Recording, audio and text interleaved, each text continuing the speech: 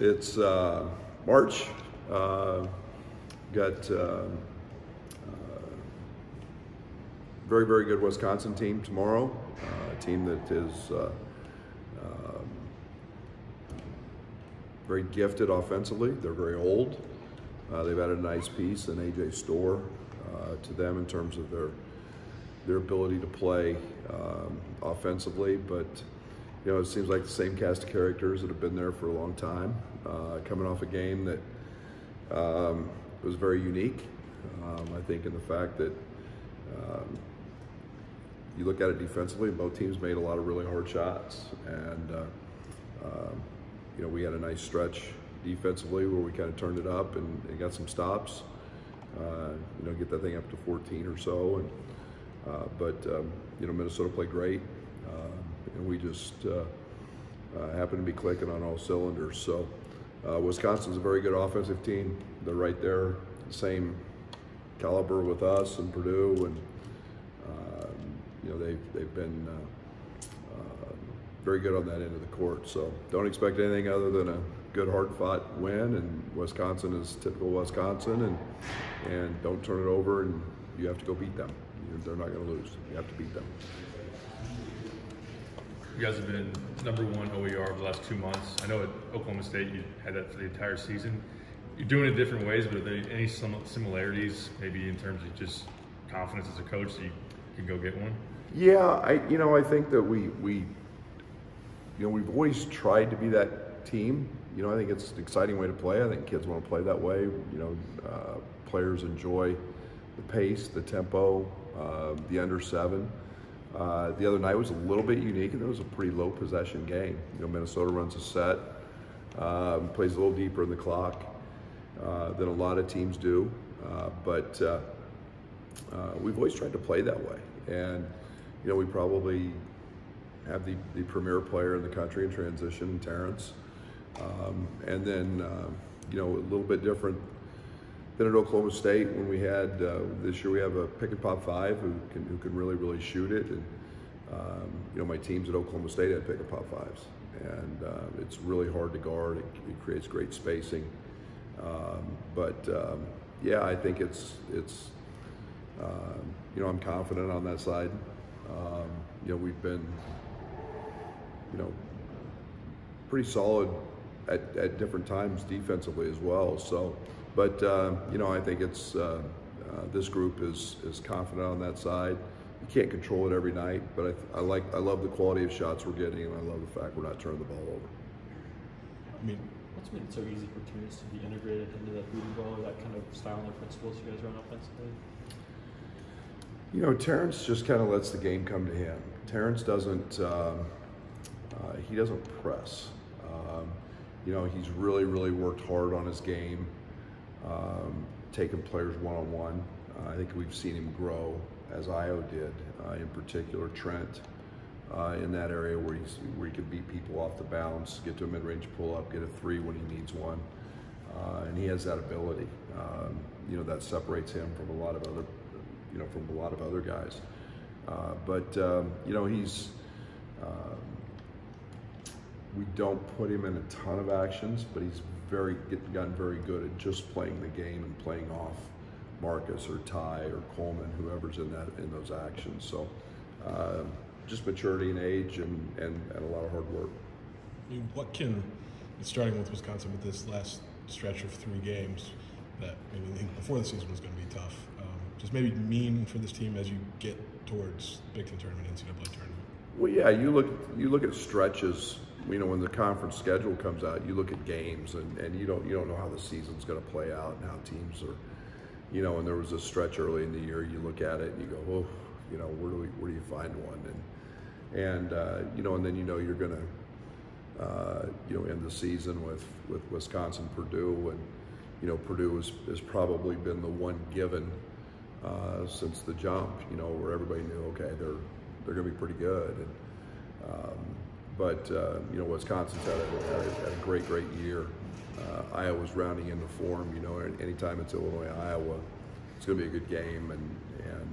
So there's a lot of stretches throughout the season that you look at and you just, you know, kind of nod your head and go, it's going to be tough. Well, now that you're up on this, it's tough, and they're all tough. And not to downplay Minnesota, but we knew that was going to be a hard game. They're good. All their metrics play into the top 25 here in the last month, 6 weeks. So it's just here. It's they're all quad one games, and it's the hand we're dealt. So we go play the cards. So since you've made it through 28 games, and for the most part have found a way to get one. Just where do you kind of feel about this team as they've got 3 opportunities for big ones? Yeah, I feel great. It's been an uneasy season, from the standpoint that there's been hasn't been without distraction, and it hasn't been without injuries to a couple of key guys who I feel like would be playing a good amount, Amani and Nico. We've had to weather that. Guys have had to log more minutes. We've had to, kind of a abrupt change in how we were playing early compared to what we're doing now on the offensive side, and that's impacted Dane at a certain level. So it's been not without change and some speed bumps along the way, but it shows the maturity of this group, and they've persevered, and we found a way. Is there some more comfort in March knowing you have an older team? Like they understand what to expect, quad 3, they know that there's opportunity ahead here, right? Seed lines, all that kind of stuff. Yeah. Is that for you? Yeah. Fair?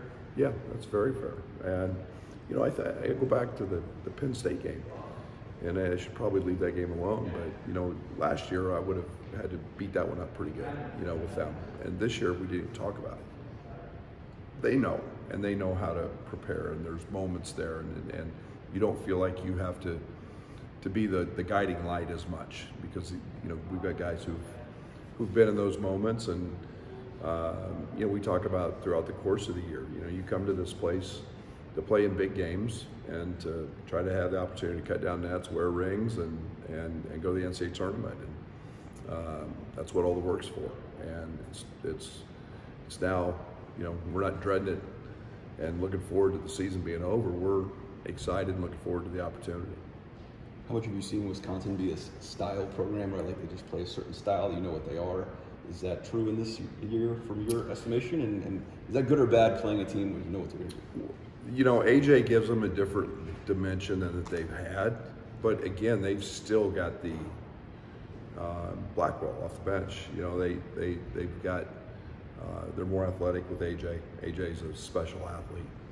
And he's kind of got the green light to shoot it whenever he gets up 15 or 16. They're playing a little bit faster, and I say that it's still hard to get to a game with 70 possessions with them, and what they're going to do defensively, and there's a lot of really familiar faces still in that lineup, and Wisconsin's Greg's been ultra successful there, and this year's no different.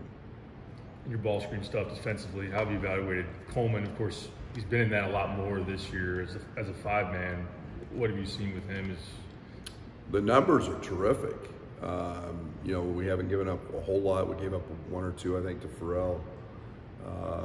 But we've given up very, very little to rollers, which has been a key, and again a tribute to Coleman. Coleman's extremely smart in those situations. When we have gotten in trouble, we've gotten clipped in a screen, having Terrence on the ball in a lot of those situations, guard and primary guys, has helped a bunch. But we're still forcing teams into the kind of shots that we want. Minnesota hurt us the other night with, they made 9 off the bounce threes, and we laid on a couple screens, and they got them off and made them. But again, we're still going to live with teams having to shoot those. Those are really, really hard shots. I mean, defensively, to maybe force the teams in, you're still limiting threes, forcing tough twos, but I don't know, is there a frustration when they just keep going in? I mean, because you're doing all the right things, but you're not getting the results. I get frustrated because I want to play the perfect game, and I want every possession to be a stop, and I want to win every battle, but you also understand that we've got really good players, and I think we've seen a shift in the Big Ten. I think we've got really good offensive teams, really good offensive teams. I think we have really good guards in this league. We have guards who can make hard shots. Maybe it's not as much a post-up league as it has been in the past years. So, analytically, we break down after every game. We just did a deep dive into this one. I mean, we're still forcing the shots we want to shoot. They're the least effective shots in the game. We're taking away threes. Our challenge rate is really good. Sometimes teams just make them, and fortunately for us, we're doing the same thing on the other end. So I still think we're gonna grow here and take another step on that side. But I like the shots we're forcing teams into, and we're not fouling.